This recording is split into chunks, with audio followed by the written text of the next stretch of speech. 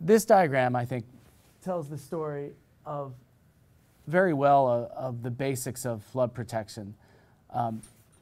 As I mentioned, there are two different zones, the A zone and V zone. Now we have a third zone that has structural requirements attached to it. I think we'll probably talk more about that later. It's called the coastal A zone.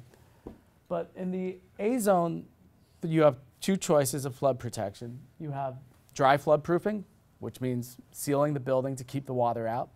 And you have wet flood proofing, which generally means elevating a building, or sometimes can mean evacuating the ground floor and basically turning it into parking, building access, or storage, and providing appropriate flood vents to allow the water to come in and come out.